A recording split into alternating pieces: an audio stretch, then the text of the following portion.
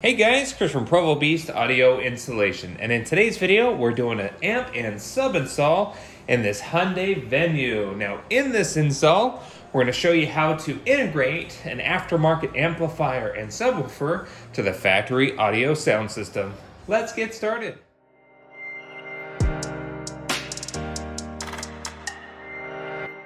Alright, so here at the bench, the parts that we're going to go with for our install here today. First and foremost is the subwoofer. It's this kicker comp 10-inch loaded enclosure box. It does about 300 watts RMS. And to accompany and power this subwoofer, we do need an amplifier. This little power acoustic secondhand amplifier is what the customer wants installed. To connect our amplifier to the factory system, we do need a wiring kit here. Now we are going to go with an 8-gauge amplifier wiring kit. This is an example of one with power ground. It comes with RCAs, fuse holder, speaker wire, remote turn-on wire, and all the accessories to get it mounted. We're going to use an 8-gauge with our amplifier here today.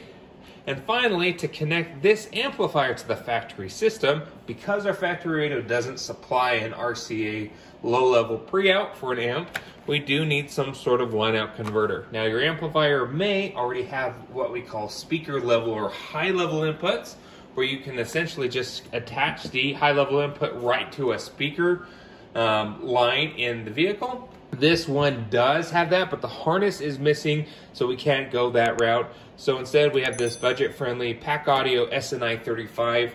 There's various different versions of line-out converters there on the market. Because this doesn't have any sort of factory amplifier, this budget-friendly one will work just fine. We need a remote turn-on wire in the vehicle, and if your line-out converter doesn't provide one, we're going to use an ADA circuit. Essentially here we can tap into a factory circuit that allows us to snag accessory power from the fuse box to signal our amplifier to turn on when the vehicle is running. So without further ado, let's go ahead and pull apart our amplifier wiring kit. First step, let's head to the battery area up underneath the hood and start running our power wire from the battery area through the firewall to our desired amplifier location.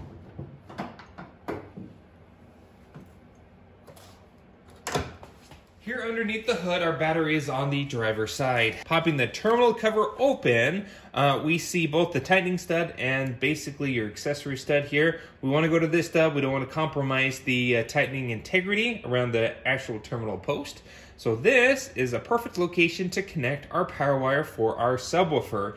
Now, of course, we'll want to run that power wire through an inline fuse, which we'll mount in some location here in this area. Then we need to find a grommet through the firewall that's going to allow us to run that wire into the cabin of the vehicle. Here inside the vehicle, we have found that underneath this seat, based on the size of our amplifier, this could be a great location for us to get it mounted and secured. So what we're going to do is pull the four 14mm bolts from the seat bracket, allows us just to tip the seat back to give the space that we need for us to build an out mount out of ABS, get everything mounted up underneath the seat nice and safely.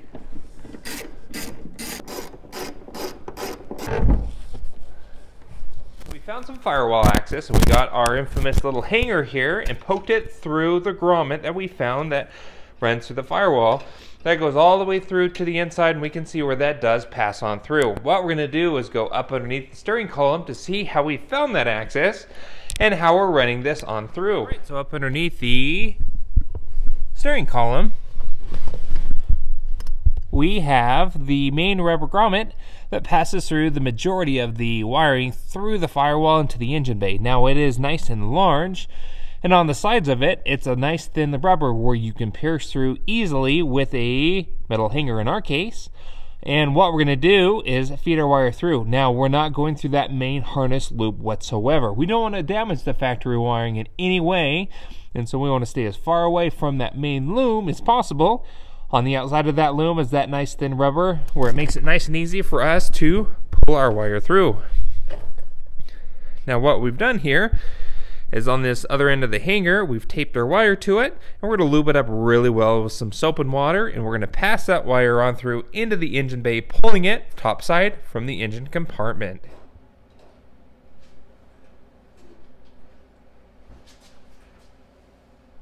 Now, with our wire pulled through the firewall here, we just pulled enough to allow us to hook up our fuse holder. We're going to go ahead and build a fuse mount, get our fuse holder done, and run this wire to the positive post on the battery. Now, we don't want to hook it up until our amplifier is fully connected, so before we do any electrical connections, always a good idea to pull the negative off the battery. Right, so here at the bench, we prepped our fuse holder.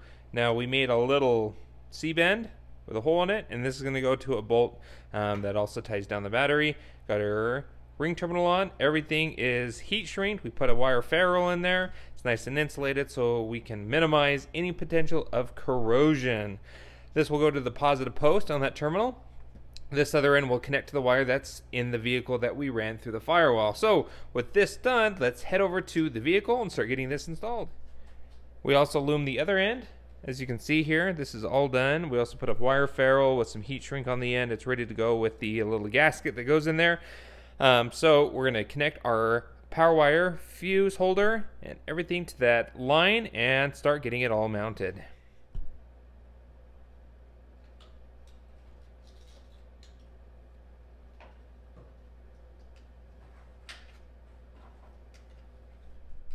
Okay, so we got our fuse holder mounted there. We got our 10mm all in.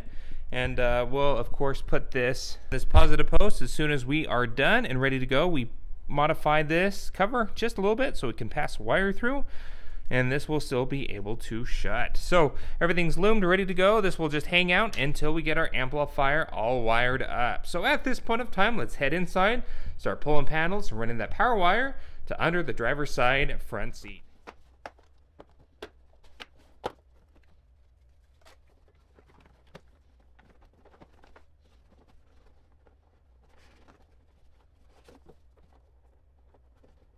Alright, so we're back at the bench. We're just wiring up our amplifier here. We actually created a little ABS plastic mount that we screwed it to, and this is going to give us an opportunity to zip tie all our wires to it, and it'll fit nice and snug in the location up underneath the seat. We also actually left the screws just sticking out a hair, as it will just bite into the carpet there, and this thing's not going to go anywhere. We just don't want it sliding around on top of the carpet. This is going to give us the grip that we need, and also a place to zip tie our wiring to. We got our ground ready to go, nice little shorty ground, and we're going to show you where we're going to ground our amplifier here. Also using ferrules here at these connections as well. Got a remote turn on wire, which will run to the fuse box, and we'll connect or add a circuit to that here in a moment. And finally, we have some speaker wire, some OFC speaker wire that we're going to run to the trunk area. We do need to connect our power wire into the last terminal here on the side of the amplifier. That is the wire that we pulled through the firewall. Once we get this installed, we'll get that also installed in the amp terminal, also using a ferrule. On this side of the amplifier, we do have our RCAs ready to go, and our base knob wire, same thing, we got it all zip tied there to it, and we'll run this through the carpet. So this will make for a nice clean install, and we can still get our gains here on the right hand side. Finally, our line out converter, which we haven't talked about yet, we'll install this in the B pillar right by the driver's side. Since we're running a mono amplifier, we could also snag audio from the passenger side B pillar, but we're just going to snag from one speaker, being that it's a mono. Without further ado, with this all done here at the bench, let's get this fitted in the car, get our power wire done, and start installing our line out converter.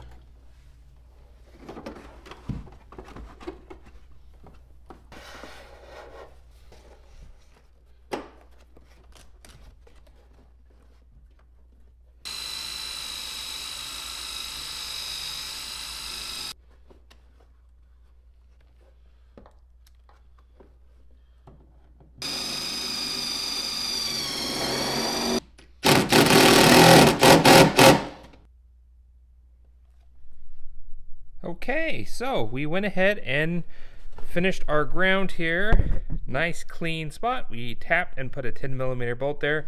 Now alternatively, there is a bolt right there. You can kind of see that there, holding our gas door release. You can use that, but clean up your paint. Don't just put your ground there. We wanted a nice clean ground, and based on our length of ground wire, we just went ahead and put it right there, cleaned it up with a wire brush as you saw, and got that all tapped in there. So power and ground of the amplifier is now done. Got everything nice and clean here.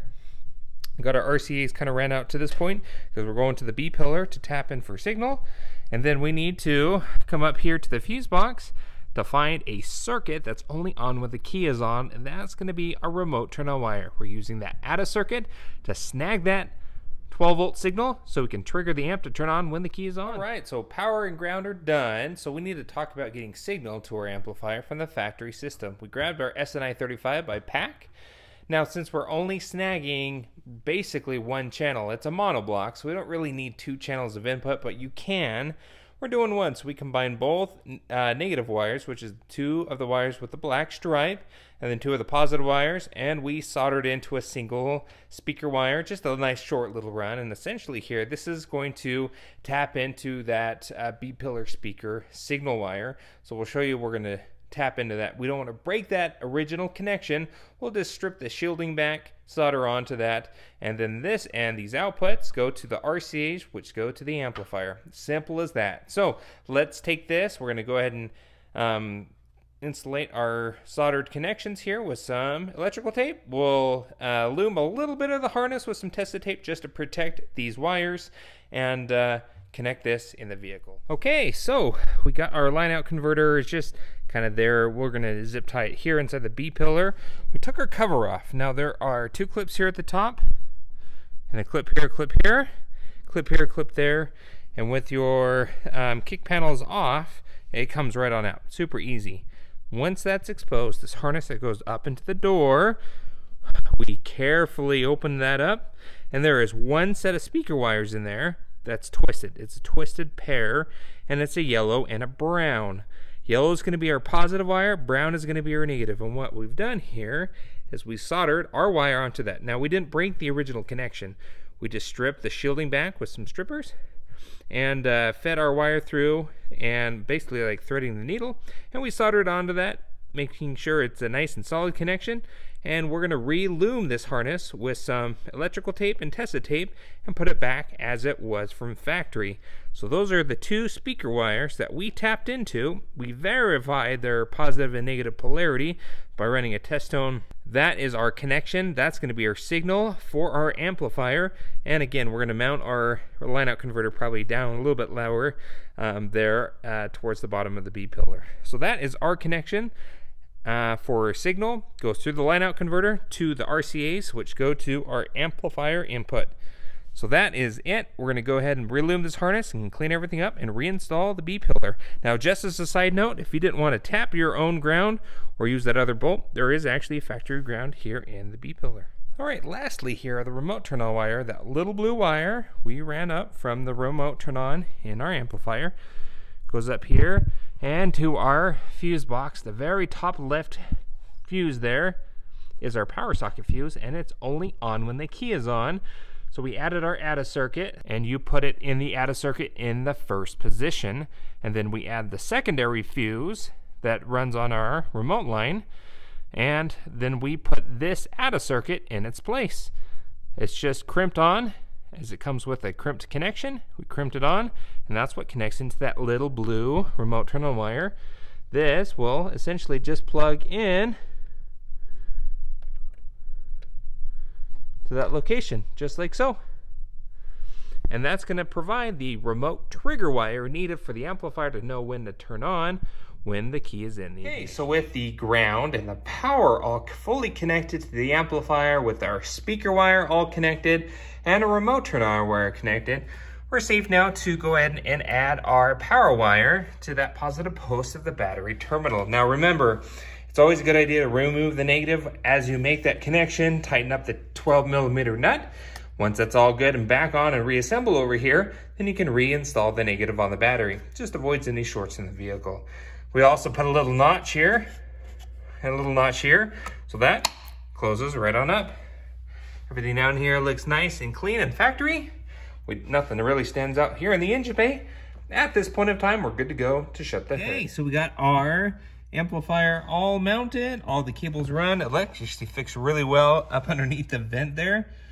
So the vent won't be directly blown, it'll blow right over the top. Little ABS plastic mount works great. Everything's zip tied nice and clean. We just set our gains with an SMD DD1, so the gains are perfectly set for the factory radio based on this amplifier. And everything else is tucked nicely up underneath the seat. Seat's rolled all the way forward, so when it's in its normal position, you won't be able to actually know that it's there. Finally, from the amplifier, we just tucked our speaker wire up underneath panels, and we have it pop out right back behind the seat here. Left plenty of length in case they want to adjust it here in the back, left or right. And terminals are right here. Got everything hooked up, positive and negative.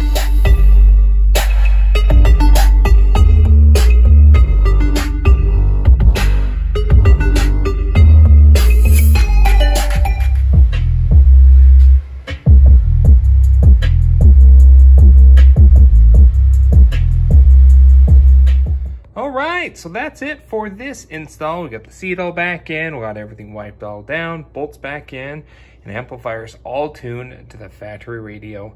If you have any questions on what we did here, post a comment below, and if you like any of the parts that we used today, we'll link those all in the description of the video. Thanks again for watching. Be sure to hit the like button if you like what you saw, and don't forget to subscribe. We post great content on the channel all the time, and we will see you in the next video.